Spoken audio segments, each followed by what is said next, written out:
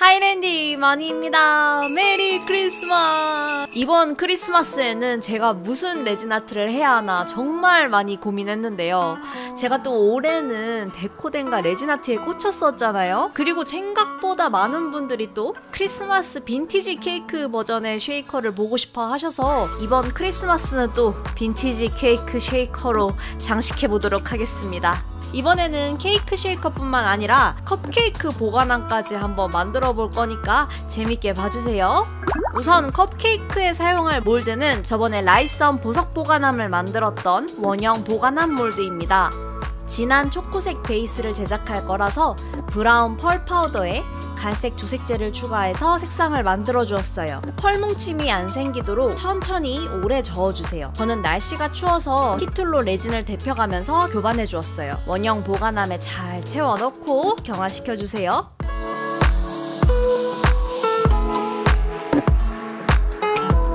이제 쉐이커 틀도 만들어 보겠습니다. 의도한 건 아니지만 이번에도 노란색 베이스를 제작하고 싶더라고요. 만다린색 조색제, 파스텔 노란색 조색제, 그리고 브라운 조색제를 섞어서 불투명하고 진한 노란색을 제작해 주었어요. 쉐이커 틀에 부어주고 이거 뒷판을 덮을까 말까 엄청 고민하다 케이크라서 덮어줬는데 살짝 스포하자면은 좀 아쉬웠어요. 여러분은 한번 덮지 말아보세요. 레진이 단단하게 경화되면 타령해주세요.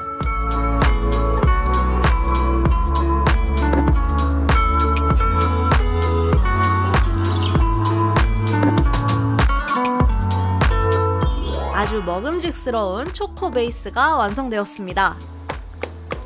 자, 이제 점토를 꺼내와서 이번엔 크리스마스 트리의 베이스를 제작해 주겠습니다. 크리스마스 컵케이크를 찾아보니까 역시 트리가 제일 대표적이더라고요. 특히 이 슈가 파우더를 뿌려서 눈이 내린 듯한 크리스마스 트리 표현 방법이 매력적이라서 이걸 한번 레진아트로 구현해보고 싶었습니다. 저는 천사 점토를 사용해서 대충 원뿔 형태의 뼈대를 먼저 제작해 주었어요. 점토가 안쪽까지 잘 마를 수 있도록 일부러 가운데 부분은 텅 비게 콘 모양으로 제작해 주었습니다. 사용한 지 조금 오래된 점토라 물을 묻혀가면서 원하는 크기의 트리를 제작한 다음에 건조시켜 줍니다.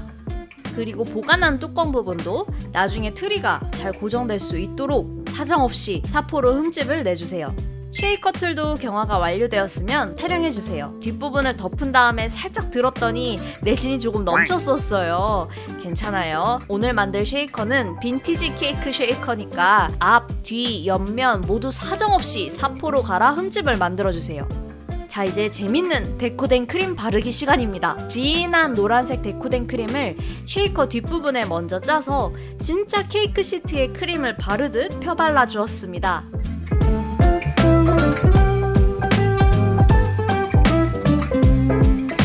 옆면도 똑같이 크림을 발라줄게요. 이 상태로 하루 정도 말려줍니다. 데코된 크림이 마르는 동안 트리를 만들어 볼까요? 장식 파츠 몰드들에 알록달록 레진을 채워서 트리의 오너먼트를 제작해 주었습니다. 트리 오너먼트. 사실 이번 설문조사에서 크리스마스 트리 오너먼트를 제작해달라는 요청도 많았었는데요. 이게 쉐이커 키링이라는 게 트리 오너먼트로 달기 딱이잖아요. 그래서 사실 제가 2년 연속으로 크리스마스 트리 오너먼트용 쉐이커를 제작했어요. 기억하시는 분이 얼마나 계신지 모르겠지만 크리스마스 트리 오너먼트용 쉐이커 키링을 10개 잔뜩 만들어서 랜디 분들에게 선물도 했었습니다. 그래서 올해는 뭘 만들까 엄청 고민하다가 결국에 이렇게 이상한 걸 또 시도해보게 되네요. 원뿔콘 베이스가 잘 말랐으면 순간 접착제를 발라서 보관한 뚜껑 부분에 접착해줍니다. 어차피 잘 안 보이는 부분이라 순간 접착제로 접착시키는 게 제일 간편하더라고요. 자, 이제 데코된 크림을 준비해줍니다. 초록색 데코된 크림을 활용해서 원뿔 뼈대를 점점 둘러가며 채워주세요. 이 초록색 데코덴이 조금 묽었어서 처음에 모양 잡기가 쉽지 않았는데 또 와중에 하면서 늘었어요. 이게 뭔가 어색하더라도 크림이 막 삐죽삐죽 튀어나오게 끝부분을 이렇게 길게 빼주는 게 좀 더 트리 같더라고요. 여러분도 걱정 마시고 크림 끝부분을 쭉쭉 늘려서 진짜 트리처럼 크림을 채워주세요. 중간중간 보이는 하얀색 부분은 주변에 초록색 크림을 살짝 이용해서 메꿔주었어요. 짜잔! 그리고 야심차게 등장한 잔디 파우더 신규 컬러 아이보리 파우더입니다. 마치 슈가 파우더를 뿌려주는 것처럼 가루를 솔솔 뿌려주세요. 근데 저는 데코덴 마르기 전에 뿌려주는 게 좋을 것 같아서 이렇게 먼저 했는데 나중에 마지막에 이제 UV 레진 코팅하면서 이제 뿌려주는 편이 더 고정이 잘 될 것 같더라고요. 여러분은 다양한 장식 오너먼트들을 먼저 장식해주는 걸 더 추천드립니다.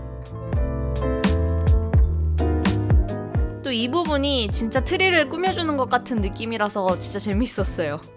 아기자기한 파츠와 레진 오너먼트들로 작은 트리를 꾸며주세요.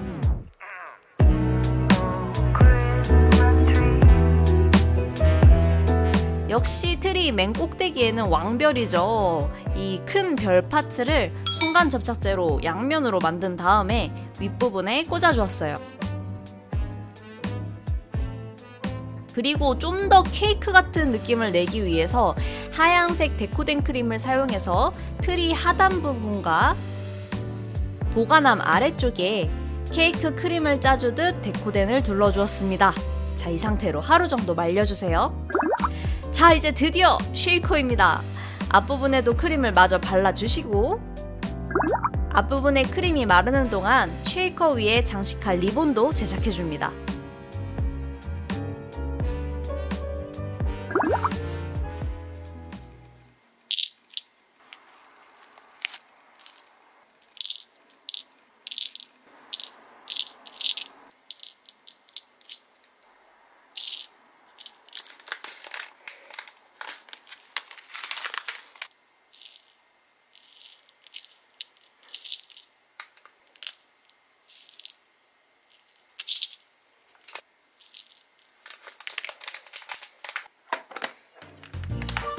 UV 레진으로 OHP 필름을 고정해주고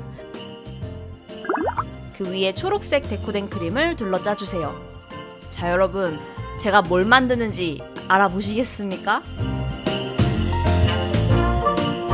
어쩔 수 없어요. 저는 크리스마스 장식 중에 리스를 가장 좋아하기 때문에 그리고 쉐이커 하면 리스 아니겠습니까? 너무나도 잘 어울리는 리본 파츠도 위에 달아주고 근데 뭔가 계속 봤는데 리스가 너무 빈약해 보이는 거예요.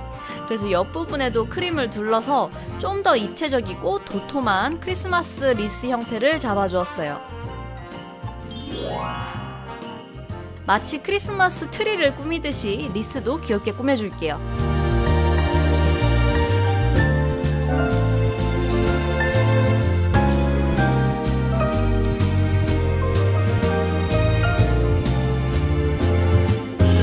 하루가 지나 크림이 충분히 말랐으면 쉐이커 윗부분을 UV 레진으로 도밍하는 겸 주변 크림 위에 레진을 덮어 파츠들이 잘 안 떨어지도록 코팅 작업을 추가로 작업해주겠습니다. 크리스마스 트리도 마찬가지로 해주세요. 저는 이때 아이보리 파우더도 추가로 뿌려주었어요. 자, 이제 핸드드릴로 구멍을 뚫고 부핀을 넣은 다음 하트 키링에 연결하여 완성해주겠습니다. Christmas tree, the leaves are so unchanging. Oh, Christmas tree, oh, Christmas tree, the leaves are so unchanging. 자, 여러분, 오늘 이렇게 빈티지 크리스마스 케이크 레진아트를 해봤는데요. 재밌게 보셨나요?